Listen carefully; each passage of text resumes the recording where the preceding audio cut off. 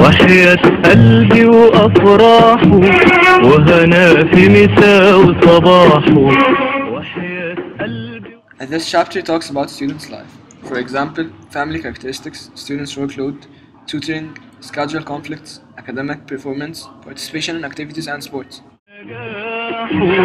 وحياة قلبي وأفراحه وهنا في مساء وصباحه وحياة قلبي وأفراحه وهنا في مساء وصباحه. Girls are slightly younger than boys. Students at schools with high-performing students tend to be younger than those at schools with middle and low-performing students.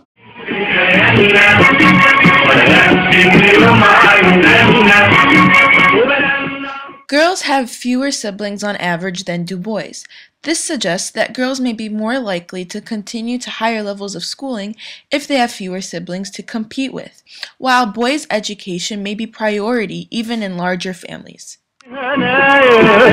والدنيا فرح ويايا بتهني حبايبي معايا والكل ارتاحوا.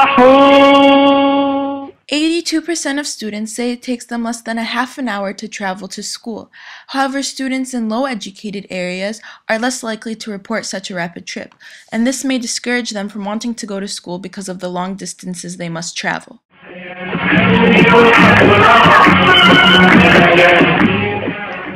Boys are more likely than girls to contribute to their own educational expenses. Overall, boys and students from low-educated areas have more competing demands on their time than other students. And the problem with this is their full attention won't be towards their education, which may cause them to perform lower than other students.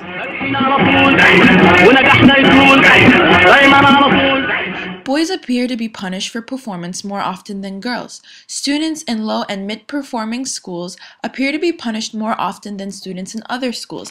This is a problem because they are inserting a fear into the students and may cause the students not to want to return to school from how scared they are.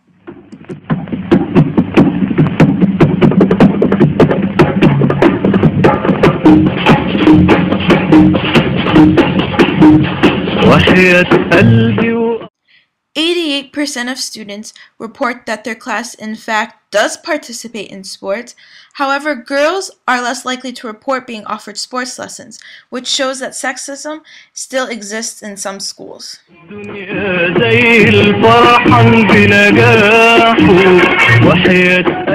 Reports of harassment are highest in single-sex schools and schools with high and mid-performing students. Harassment is a problem because it will cause fear, and students will most likely not want to return to school because of the harassment that occurs.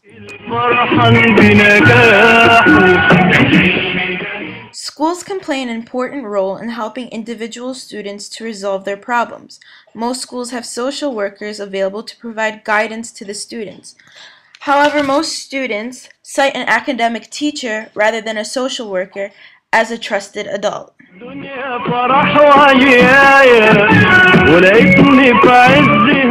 Social workers were asked if they think students' problems stem primarily from home or school. Based on students' answers, most social workers said home. And this is a problem because if a student's home is not safe, the student may feel insecure,